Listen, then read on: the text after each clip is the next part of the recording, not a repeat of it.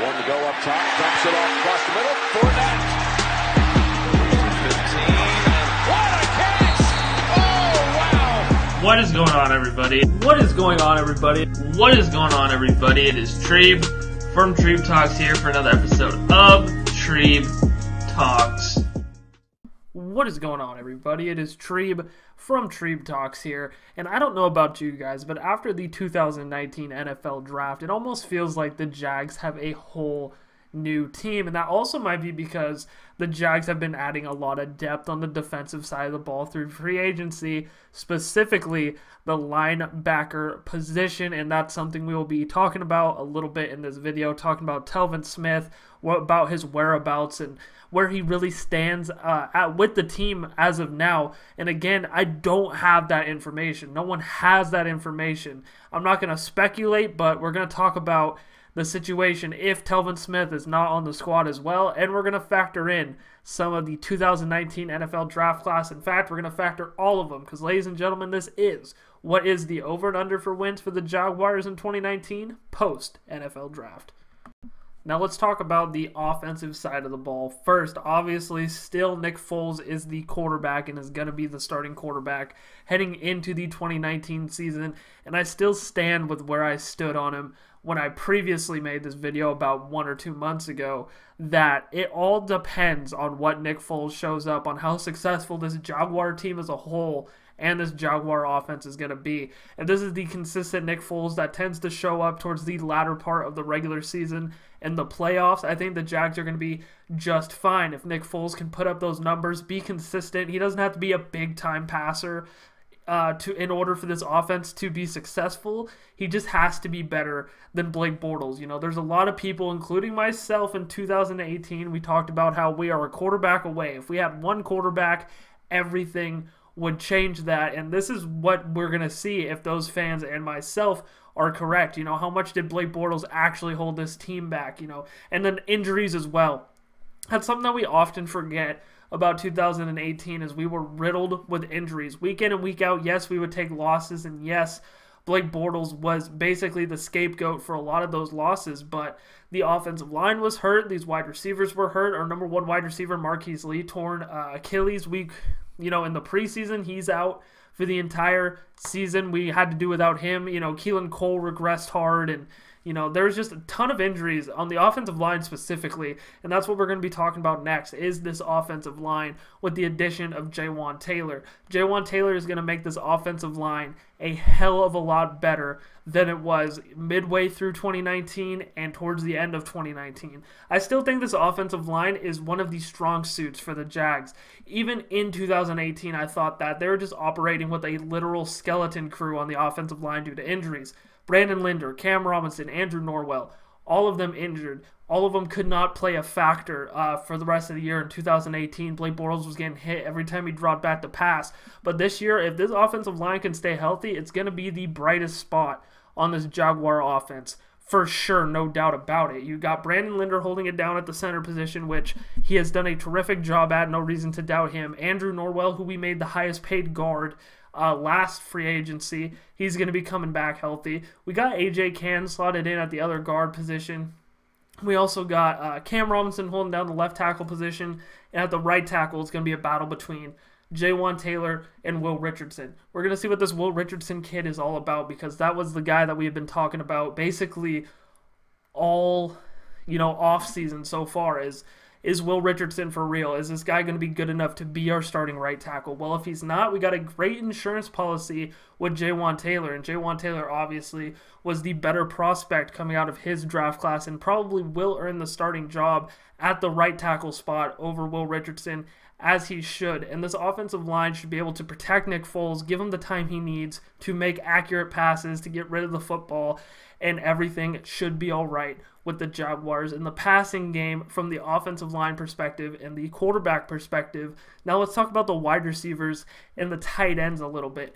There's a lot of people that feel really, really passionate that the Jags should have drafted a wide receiver in the draft. And I am not disagreeing with you. I think instead of taking a running back like we did with Raquel Armstead, I think they probably should have tried to target a wide receiver. Even DK Metcalf in the 3rd round, I don't think would have been a bad choice. They also had opportunities to get guys like Hakeem Butler, but they didn't, and Dave Caldwell and this front office as a whole and this coaching staff feels really comfortable with the wide receivers they have, and maybe they should, but maybe they shouldn't at the same time. Our number 1 wide receiver, heading into next year, who's supposed to be D.D. Westbrook, he's never been a number 1 wide receiver in his life other than in college, obviously. And then you have, Marquise Lee holding it down. And Marquise Lee was consistently pretty average, pretty all right for the Jags at the wide receiver position. So, we're really going to see how much of a difference he actually makes. See if the Jags made a mistake going the cheap route and, re-signing Marquise Lee instead of trying to extend Allen Robinson. We'll see how that pans out. He'll have a full season in him next year. Chris Conley, who I think is going to be a very key acquisition for the Jaguars. He already has good chemistry with Nick Foles, and this duo should be able to produce together and should be able to do really, really good things. He's going to be an X factor. And you got guys like DJ Chark. Chark had to play with Blake Bortles his first season. He kind of struggled, but it wasn't all necessarily Blake's fault. He did have a couple of drops, but he's in year number 2. Maybe he takes that next step to be a better wide receiver to help out Nick Foles. So this wide receiver situation, though it doesn't look great on paper, I think it comes down to scheme, guys. And I think these wide receivers are what's best for the Jaguars scheme heading into 2019. So I completely understand that these guys are scheme guys. None of them are really an electrifying number 1 wide receiver, but they all fit the scheme, and they're going to be able to do what they need to do in order for us to win games. And lastly, we're going to be talking about the running backs. The Jags have a ton of running backs heading into 2019. You got Leonard Fournette, you got Thomas Rawls, you got Alfred Blue, you got Raquel Armstead, and I think there's another one. Am I missing somebody? I might be missing somebody, but that's just 4. Benny Cunningham, that's 5, off the top. So there's going to be a lot of guys that are going to be getting cut, but there's going to be 3 guys that are going to be making this roster, and who they are, I'm not so sure. I think the front office really likes Raquel Armstead to stay on the roster because if Fournette were to get hurt, he is basically the same caliber of running back as Leonard Fournette. He's a downhill guy and has low-key speed like Leonard Fournette. So, he'll be able to step in. I think he makes a roster spot. Thomas Rawls probably coming in to be like a receiving back out of the backfield for us. But this running back room is going to look a lot different. And, if this is still a run-first team, and it truly is, then this offensive line is going to be blocking very well for Leonard Fournette. And hopefully Fournette has really good holes to run through so he can reach his 2017 form and be a tremendous, tremendous asset to this Jaguars offense that I think as of now is going to be a pretty solid unit, with the exception of the tight end position, which we have not touched on. I think the tight ends, they don't really deserve to be touched on because there's not really one guy that stands out. And, I don't think any of them are going to help the team. I think, and then they're not going to hurt the team either, but they're not necessarily going to be making a huge impact. But I think this offense as a whole, if Nick Foles can show up and produce, this offensive line is going to be very solid. The run game should be solid as well. These wide receivers need to be able to catch the ball, and Nick Foles needs to be able to return to his elite, yes, I said it, elite form. Next up, we're talking defense, and I don't really need to spend a whole lot of time talking about the defense. The Jags did a great job addressing the defense in the draft by drafting Josh Allen, and they have a ton of talent all over the field. Everybody knows that this is the unit that's going to hold it down, and if they continue to be dominant and they continue to maintain their form, this team is going to be right back in the playoff picture and should be competing for an AFC South title. Mark my words. I think the AFC South is going to be a complete dogfight because I think all 4 teams have really good defenses, so it's going to be a very defensive-heavy division. So when those division matchups happen, look for it to be really low-scoring, one-in-the-trenches defensive type of games, and I think the Jags have the best defense in the division. I think they have the best defense in football, from the secondary to the front 4 to the linebackers, and that's something that we need to talk about. We took a long time to talk about it kind of in the intro, and that is about Telvin Smith. I haven't personally put a video out about Telvin Smith because I don't know what's going on. No one knows what's going on, and I don't want to falsely accuse him of anything or, make up a story or anything like that. But it's not like Leonard Fournette to just not talk to the teams, and the fact that it's voluntary and, he's a guy. He looks up to Paul Posluszny. You think Paul Posluszny would miss a voluntary workout? Hell no. Do you think Telvin Smith would miss a voluntary workout? Hell no. In my opinion, there has to be something like personal or deep going on with Telvin Smith right now for him to not even be in contact with the team. I have no worries about it.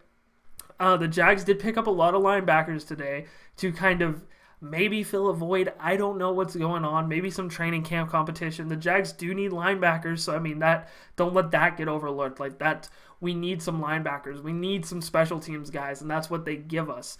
But to replace Telvin Smith, I think that would be silly, and I don't see that happening. I don't see us trying to trade him. I don't see any bad blood going on. We gave him his extension. Like, he's obviously a part of this franchise, and he has been since we drafted him. So I don't see where he would be, feeling some kind of way or feeling anything like that. So I think that Telvin Smith should be all right. This Jaguar defense overall should be all right. It's an elite defense. It's a great group of guys. I have no worries about it. This Jaguar defense shouldn't worry you because it definitely does not worry me.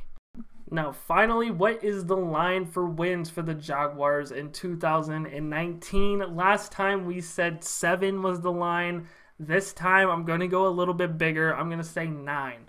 9 is the line. I think the Jags should have a winning record in 2019 with all the pieces they have to the overall puzzle, and they should be able to put it together and have a tremendous run in 2019, reminiscent of the 2017 season. And you also got to keep in mind the Jags do have the 3rd toughest schedule next year, so that is going to be playing a big factor. They play a lot of perennial playoff teams, and that is going to be a big deal for the Jags, that they win the games that they're supposed to win, and they just win. You got to win. You got to win inside the division. You got to beat the playoff teams. You got to beat like the Saints, all those types of teams in order to make it to the next level. And I'm confident the Jags can do that, but just to be safe, we're going to say the line is at 9 wins. And that was what is the over-under for wins for the Jaguars post-draft. What do you guys think? Leave your comments down below. Don't forget, check links down below as well. You can like me on Facebook at Treeb Talks. Follow me on Twitter at Treeb Talks, or follow me on Instagram at TreyVonPixley. Also, if you haven't yet, hit that subscribe button. Click the bell icon so you get notified every single time I drop a new video. I drop new content on this channel 6 days a week. Ain't nobody outworking me. Them's just straight facts. Thank you guys so much for watching this video, and as always, you guys have a great day.